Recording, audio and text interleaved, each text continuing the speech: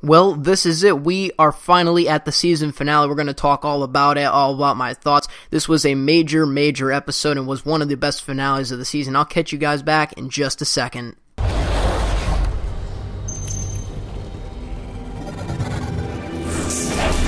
What is going on, everyone? This is Ninja Geek here, and we are finally at the season finale, as I said in the intro. So let's get right into this, because it might be a longer episode than what my usual reviews are, but of course it was a longer episode indeed, and lots of stuff to cover, lots of stuff that happened. And first off, I want to say that my predictions from last week's episode were nothing like, or not really predictions, but stuff that I really wanted to happen are nothing like I think now. Obviously things change, and a lot has changed in this one episode. So, in last episode, I'll go over that I wanted Deanna and Michonne to die. Michonne for knocking Rick out, and Deanna just because she doesn't understand how this world works now, and I felt that they needed to be eliminated. But in this episode, you're going to find out later on as I get through it how my ideas kind of change. So first off, in the beginning of the episode, right away, it just takes us straight into the action. We see Morgan return, and we see him learn some new skills as well.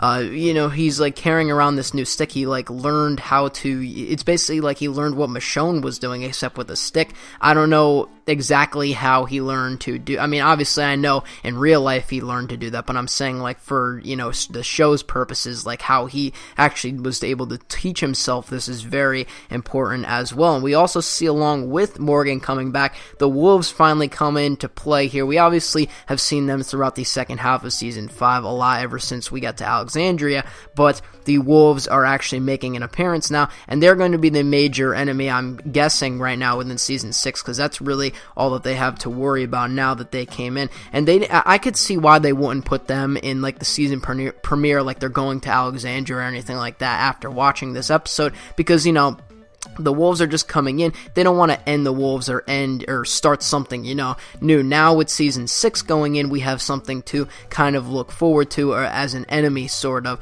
within this area. The wolves are definitely an enemy, and they could be considered one. And with everything that's going to happen later on in this episode, which obviously I keep saying I'm going to talk about it, and, with everything that, it's just inevitable that it's going to happen within Season 6, that the wolves are going to be a major enemy. So look forward to that when we get on to Season 6. Like I said before in this video, I'm sorry what I thought of Michonne for hitting Rick. I think that I looked at it both ways, but then I decided that, I don't know, I really don't want Michonne to specifically die. I don't think she's a bad person. She did it just because to stop Rick from becoming, if he just continued on, something bad would have definitely happened. So I kind of thank Michonne, it wasn't she was still on his side, basically. That's what my point was there. Deanna, obviously, of course, wants to have this meeting about Rick Grimes and his actions of what he has done, pointed a weapon in this place. And Rick is planning on a plan B if things don't go too well, which meaning that he's going to kill them. At this point in the episode, I think that Rick kind of sees how it's going to go, that he might end up getting kicked out if things continue to go on this way, and he doesn't want to obviously get kicked out, you know what I mean? He's with this group of people. He doesn't want to just leave everyone there, and everyone can't leave because first off, they have their weapons in the armory, and they, obviously they're not going to let them, just take off on their own, because Deanna even said that they need people there to help out and to make this a community. And, so I don't know if they were planning on kicking him completely out, but they were definitely going to do something consequential to him, and so Rick just kind of comes up with this plan B just in case things don't end up as well as, they should, because they just want to have a calm meeting, but Rick doesn't want to startle anything. He just wants to, okay, this is what's going to happen, and, that's it. Now, another thing, Glenn and Nicholas, first off, like I've said in my last episodes, and I don't change this opinion, Nicholas, I hope died last night, but he didn't end up dying because Glenn didn't kill him. So basically, Nicholas escaped out into the woods, and then Glenn tried to follow him. There was a bunch of walker scenes. We all thought that Glenn was almost gonna die at one point, then it cuts away, then it cuts back. And, you know, then we kind of see Glenn, you know, he's just ready to take out Nicholas, and he's just sitting on top of him for the longest time, doesn't end up taking him out and going back to Alexandria with him and Glenn. You know, I thought that it was, like, Glenn should have, I mean, I don't know if it was right for his character, but I really wanted Nicholas to die for the actions that he had in the past. Another person who I hope dies is indeed Father Gabriel. He is the literal cause. If I had to pick one person above everyone, well, first it would be Pete, which obviously he died already, but the next one would be Father Gabriel, then Nicholas, because at least Father Gabriel, or at least Nicholas, kind of sort of cares for his people in a way. Father Gabriel just doesn't care about anyone at all. You could even tell it. He just, you know, he was ready to get attacked, and he left the gate open. Like, I mean, maybe he thought he closed it, but his mind is just insane right now. I don't know what his thoughts are, and you could obviously tell that he's insane, because obviously we'll talk about this later on in the episode as well, right at the end, but, you know, Father Gabriel is just a person that I thought I could trust, and my thoughts haven't changed on him, so I really hope that he dies, because all he is, he's a liar, and he just gets everyone killed. Next, also, we see Daryl and Aaron for a majority of the episode as well, trying to, you know, pick up these survivors, and along the way, they end up running into the wolves' trap, which they obviously don't know at the time, but there's, like, this trap full of, like, trucks, and they think that they're gonna get, like, supplies, like food and stuff.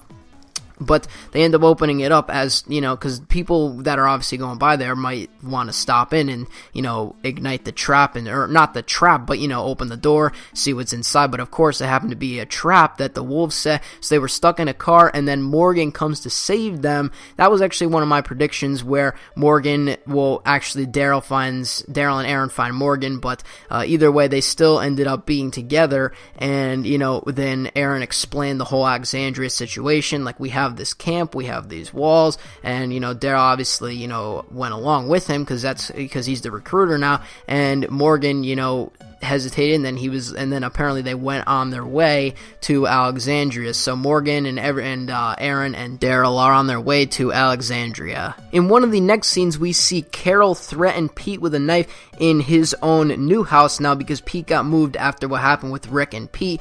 Pete obviously got moved to a new house for obvious reasons, and so why doesn't Pete attack Carol? Well, one thing is that she has a good argument that Pete would be to blame if anything did happen. You know, if like anything happened between them where Pete, you know, got in the middle of her and tried to like beat her or anything like that, they would obviously know that it was Pete to blame, because Carol would not just randomly start something, even though she might have in that potential situation.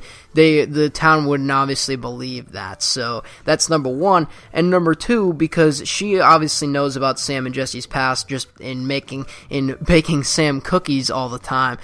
She knows what kind of man he is, what kind of family he is. So I think that at that point, with all those things thrown in together and in that heat of the moment, maybe he wants to save his anger for later, like we're going to talk about at the end of this episode. So I don't know what was going on there. Another thing that we did see was Abraham and Eugene. They finally apologized to each other, because as you know, it was like kind of like in the beginning parts of season 5, they got into a huge fight because Eugene lied about Washington and what was there, and Abraham just wanted nothing to do with Eugene. He actually just wanted to kill him, and now they're kind of like making up. So I think that it was a nice thing to add into the season finale, just so that, you know, we know that they're together now, you know, not like obviously like together, you know what I mean, like that they're, you know, they're good, they're all good now. So I like that they added that in. Sasha, what is up with Sasha? Ever since those last couple of episodes, even into, you know, after Tyrese died, she's just been crazy, and she's been getting crazier and crazier.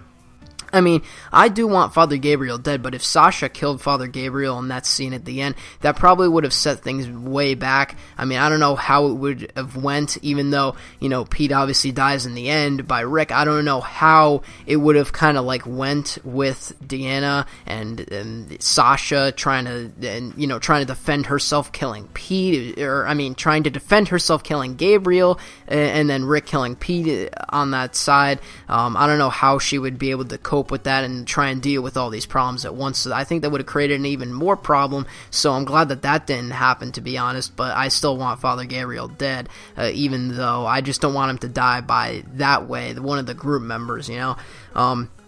basically, this is the ending. This is where it gets interesting. Right at the end, right at the last, I think it was like the last 5 minutes of the episode, Rick is ready to go to the meeting, ready to prepare for Plan B, like he's been talking about, like we talked about before, and he quickly looks outside and sees and sees like the gate open. So, he obviously runs to go try and check it out, and, well, it's open. Obviously, he has no clue how, but there's walkers inside. He could tell because there's like a trail of walker blood, or blood of some sort, so something is inside.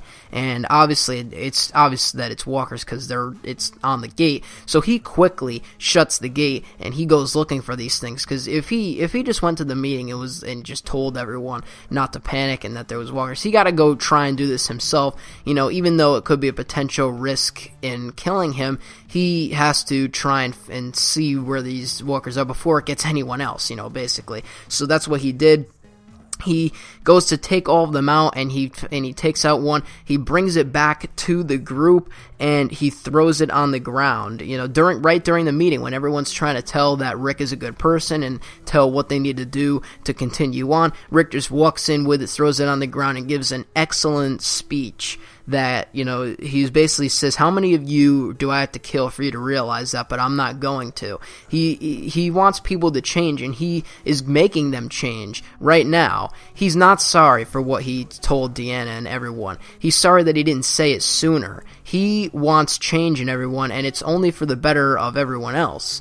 And as soon as he said that, Pete walks in with, I think it was Michonne's katana, but I think, I could be wrong on that, but it looked like it was a katana sword, and I don't know where else he would get that, so he obviously stole it from her, and at the end of the episode, we even see her put it back, so that's what I'm thinking, that's what I'm saying, and he basically walks in, he's like, he's not one of us, and he tries to attack Rick, just basically, he wants him dead, and Reg goes over to him, and he's like, Pete, kind of like, settle down, and instantly, within an instant, just slits Reg's throat. Deanna's like, on top of him in a minute, she's trying to help him all they could, he's just like, choking, because Pete just like, friggin' like, slit through his throat. It was in the last 3 minutes, and it was just completely unexpected, and, and Abraham just immediately knocked him, held him down right on the ground, because that was just completely uncalled for, and obviously Reg died from that, because you're obviously going to die. He got slit right through the throat, he choked, and obviously he ended up dying. And so Deanna was like, she looked up like, sad Rick, do it, and he just friggin' pulled the trigger and killed Pete.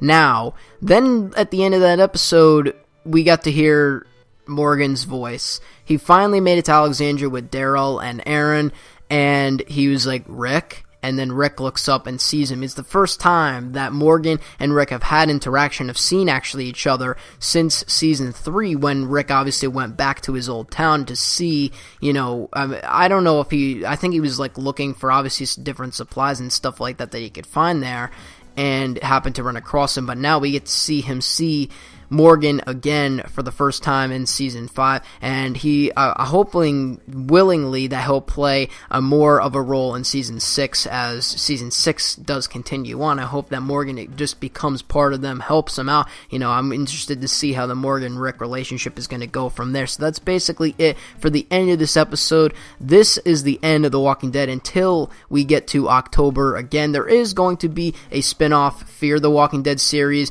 airing during the summertime, which is basically like how the apocalypse first started out, and I'm interested to see that as well. It's going to be airing sometime in the summertime. I don't know the exact date offhand, but leave your comments below on what you think of this week's episode of The Walking Dead and Season 5 in general, now that it has come to a close, and I will see you all when Season 6 starts, starting back up with these reviews again. Maybe I'll try and do something else to make them a little bit more interesting. I can't really show any footage that, I try to, but, I can't because it's obviously copyrighted by AMC, so I'm not going to get in trouble by them. But that's it. If you did enjoy, leave a like and subscribe for more content. I'm Ninja Geek. I'm out. Peace.